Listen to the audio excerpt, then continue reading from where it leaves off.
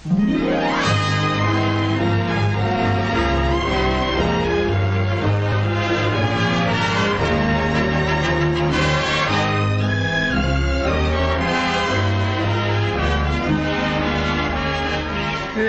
Charlie. Looks like we're going to have competition.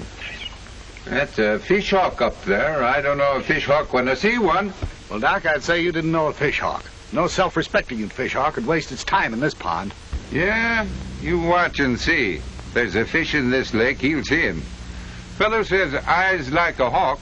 Must have been thinking of that boy up there. Or his twin brother. You know, hawks can see objects 10 times as far away as we can. Yeah? Yeah, they're equipped with regular telescopes. Good at seeing things, eh? None better. Aye, watch him dive. He spotted a fish. He gets down there in a hurry, doesn't he? Better than 100 miles an hour, and he never takes his eye off the prey. Look, Doc, your mighty fisherman missed him that time. I tell you, there's no more fish left in this lake. Well, I guess old Isaac Walton himself missed one once in a while. For that matter, fish have got pretty good eyes themselves to protect them from their enemies. Now, wait a minute. Don't tell me a fish has got eyes like a hawk. No, but a fish can see where a hawk can't. Nothing can sneak up on him. You look here. Most fish, like the trout, have lenses in their eyes that are round like a ball.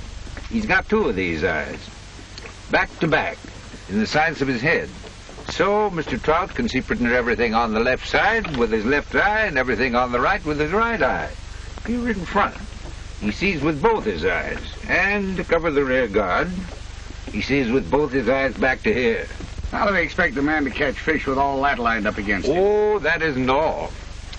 A fish can see above him. And that includes things out of the water, like a man on the bank. I give up. From now on, you can settle with me for canned salmon. Wait a minute, boy, wait. There's one spot where a fish can't see a thing. Where's that? Right in front of his snout. It's a small place, but he has to use his nose to smell what goes on there. Well, that's different. That's exactly where I'm going to aim for from now on. Watch me, the champion flycaster.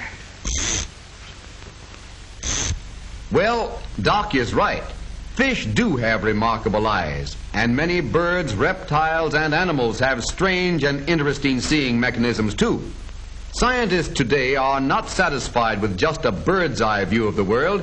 They're trying to find out what the world looks like to turtles, monkeys, squirrels, and guinea pigs as well.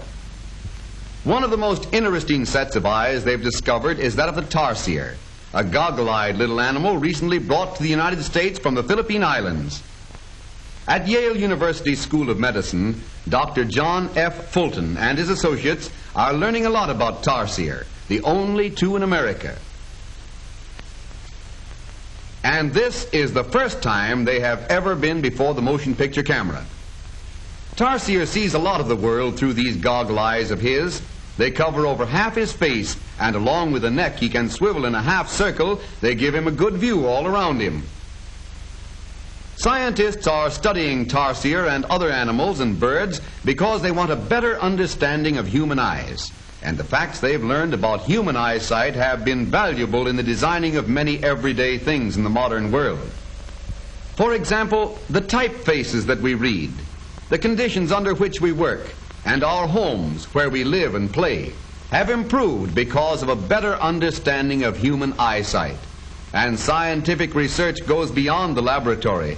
Certainly our most common form of transportation, the motor car, reflects in its design and engineering the knowledge of the human seeing mechanism that science has accumulated.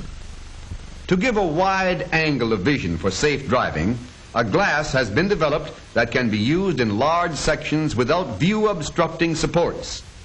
Safety plate glass in motor car windows is a sandwich of 2 pieces of plate glass with a chemical plastic between, laminated by heat and pressure into a clear, strong plate with the toughness to withstand blows. To the safety of strength has been added the safety of unblurred vision.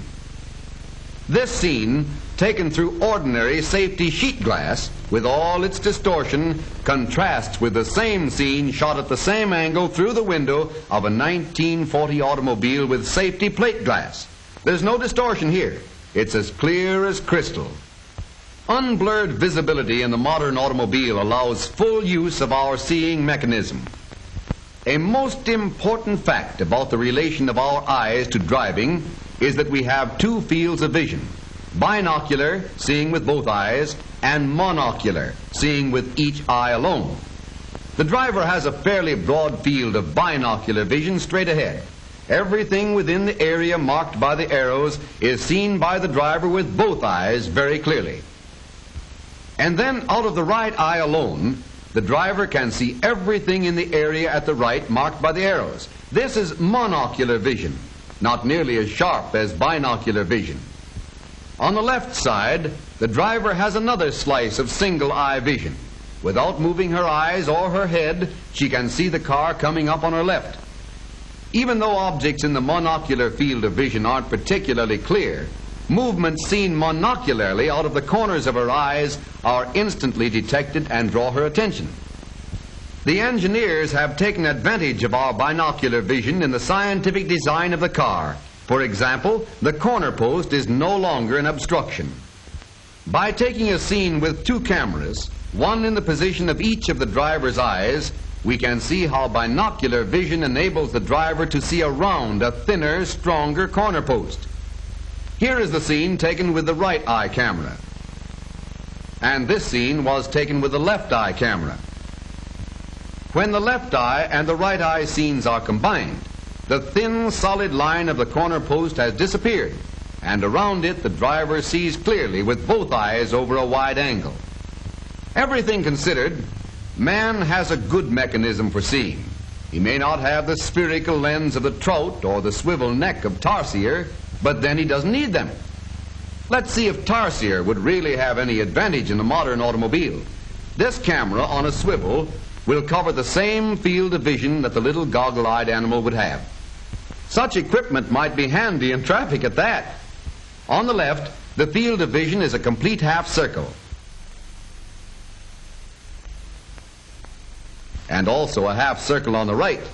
Except for the slope at the back of the top and the door and windshield supports, this closed car allows a complete field of vision. Now let's change the lens in the camera and take a picture of what a fish might see if he could drive an automobile. A fish can see a complete half circle at one time with each eye, without moving its head. This special camera has a spherical lens like that of a fish eye.